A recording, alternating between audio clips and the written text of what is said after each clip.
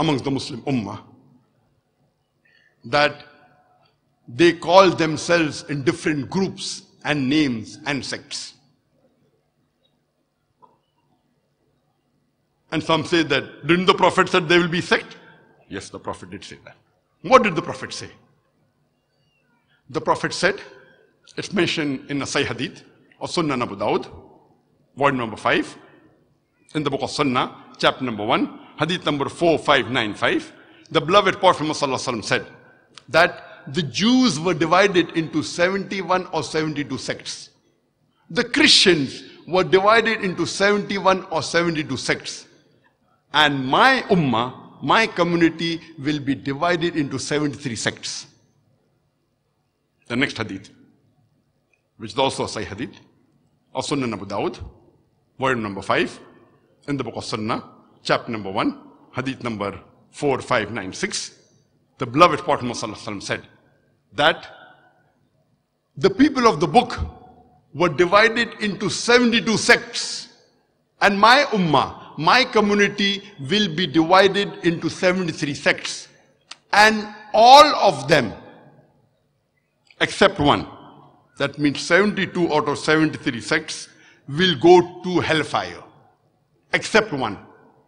All of them will go to hellfire except one. Those that are with the Jama'ah, that is the main body of the Muslims. And these two hadith are repeated several times in different books of hadith. It's also mentioned in the Sahih Hadith of Jami al-Tirmidhi, volume number 5, in the book of Faith, chapter number 18, hadith number 2640, where the beloved Prophet Muhammad said that the Jews were divided into 71 or 72 sects. The Christians were divided in a similar way. But my community, my ummah, will be divided into 73 sects. Would be divided into 73 sects. The next hadith, which is also a Sahih hadith of Jami al-Tirmidhi, volume number 5, in the book of Faith, chapter number 18, hadith number 2641. The beloved Prophet Muhammad said that the Bani Israel were divided into 72 sects, but my ummah, my community will be divided into 73 sects. All will go to hell except one. And Abdullah ibn Umar, may Allah be pleased with him, the narrator of the hadith, he asked the Prophet, which one will go to paradise? All will go to hell except one. Abdullah ibn Umar says, which one? The Prophet said, those that are there on the way of me and my companions. Those that follow my way and the ways of the companions. Here we come to know that the Prophet, he predicted there will be 73 sects. He didn't say you should make. Allah says in the Quran in several places. In Surah Imran chapter 3 verse number 103, verse number 104, verse number 105. In Surah Shura chapter number 42, verse number 13. In Surah Anam chapter 6 verse 159, that don't make sects. Here the Prophet predicted, though Allah subhanahu wa ta'ala says not to make sects, yet my ummah would be divided into 73 sects. All will go to hell except one. The Prophet said those that are there with the Jama'ah, the main body, and the other, he says those that follow me and my companions. Further, when we read, it's mentioned in the Sahih Hadith of Jami al-Tirmidhi, volume number 4, in the book of Fitan, chapter number 7, Hadith number 2165. Abdullah ibn Umar, may Allah be pleased with him, he narrates Hadith and says that Umar, may Allah be pleased with him, while giving a khutbah, while giving a speech, he said that I am amongst you as the Prophet was amongst us. And he said that stick to me and my companions, and those that come after that, and those that come after that. That means the Prophet said, stick to my companions, the Sahabas. Then the next generation, that's the Tabain. Then the next generations, the Tabi Tabain. The Prophet said, you have to hold fast to the rope of Allah and the Sahih Hadith. After the Sahih Hadith, stick to my companions. Then the next generation, then the next generation. And the Hadith continues. There will be a time when people will tell lies. And a person will even lie when he is not even asked for an oath. People will give testimony when they are not asked for testimony. And the Hadith continues. That when a man is with a woman alone, the shaitan is the partner. And the Hadith continues. If a man is alone, there are chances that the shaitan is with him. But if there are two, the shaitan is further away. Therefore, if you want to enter paradise, stick with the Jama'ah. This Hadith also emphasizes that if you want to go to paradise, stick with the Jama'ah. The next Hadith, which is also a Sahih Hadith of Jami Tirmidhi, volume number 4, in the book of Fitan, chapter number 7, Hadith number 2166. The Prophet ﷺ said that Allah's hand is on the Jama'ah. The next Hadith, which is also Sahih Hadith of Jami Tirmidhi, volume number 4, in the book of Fitan, chapter number 7, Hadith number 2167, the beloved Prophet ﷺ said that my ummah will never be united on disbelief, will never be united on something which is wrong. And the hand of Allah is on the Jama'ah. That means it is compulsory that we Muslims should hold to the rope of Allah strongly. That is the glorious Quran and the authentic Hadith. And we should not be divided. We should not make sects. Making sects in the religion of Islam, making divisions in the religion of Islam is prohibited. And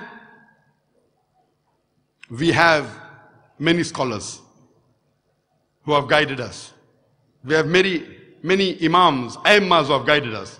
And all of them told us to come close to Quran and Sunnah. And the four famous aimma, Abu Hanifa, may Allah have mercy on him.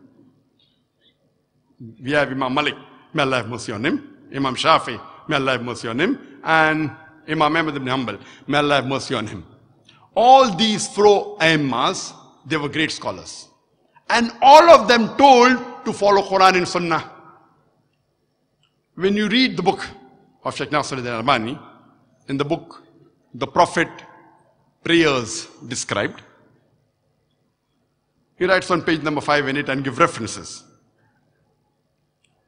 That Imam Abu Hanifa, may Allah have mercy on him, he said that when you find a hadith which is sahih, that is my madhab. When you find a hadith which is sahih, that is my madhab. Imam Abu Hanifa, may Allah have mercy on him, he also said that when you find any of my opinion and you find that my opinion is against what is mentioned in the book of Allah or the authentic hadith of Prophet Muhammad sallallahu alaihi wasallam, ignore my opinion. When we read the teachings of Imam Malik, may Allah have mercy on him, he said that I am a mortal. I am a human being. I make mistakes sometimes. I am correct sometimes. When you find any of my opinion, you check it up. If it matches with the sayings of Allah and the Messenger, it is correct. If it disagrees with the words of Allah and the sayings of the Messenger, you ignore my opinion. Imam Malik, may Allah have mercy on him, he also said that the opinions of Imam Abu Hanifa, of Imam Shafi, and my opinion, I believe all these opinions are equal. But the truth is what has been said by Allah his messenger, and the companions. That means he believes that all these opinions are equal, but we have to check it up with Allah and the hadith of Muhammad sallallahu alaihi wasallam and the sayings of the companions, and then decide which is correct. And if you read the teachings of Imam Shafi'i, may Allah have mercy on him, amongst all, history tells us that his followers of Imam Shafi'i, they were the strongest in following the teachings of Imam Shafi'i. And Imam Shafi'i, may Allah have mercy on him, he said that when you find a hadith which is sahih, that is my madhab. He said, the sayings of the Prophet reach some people, it does not reach some people. Whenever you find any of my opinion, check it up, whether it matches with the opinion of the sayings of the Prophet. And if the Prophet's saying differs with my opinion, ignore my opinion. Imam Shafi'i, may Allah have mercy on him, he said several statements which meant the same.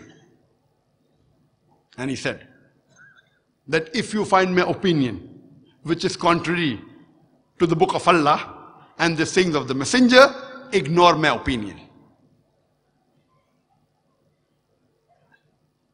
And he said that it is the duty of every Muslim that he should follow the messenger. And if he does not follow the sayings of the Prophet, he is in the wrong. The same was said by Imam Ahmad ibn Hanbal. May Allah have mercy on him.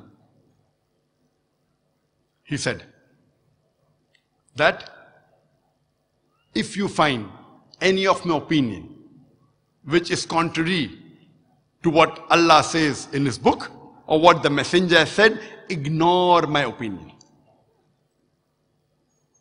And Imam Ahmad ibn Hanbal, he always stressed that you have to follow Allah's book and the sayings of the Prophet Muhammad sallallahu alaihi wasallam. So what we hear and learn from all these four great Aimmas and the other Imams also, Imam al-Thawri and Auzi, all of them said that the right opinion is the opinion of Allah and His Rasul. And if any time any of our opinion goes against the teachings of Allah and the sayings of the Prophet, you ignore our opinion. One saying that, throw the opinion on the wall. But here we find in our Muslim Ummah, we are divided on small trivial issues. And we know that mashallah, all the four great Aimmas, more than 95% what they said is the same. There may be a difference in a couple of percentage. And all the Aimmas said that when you find my opinion which goes against the opinion of Allah and His Rasul, then ignore my opinion. So why should we fight amongst ourselves? All these great Aimmas, they told us to unite on the basis of Quran and Sahih Hadith.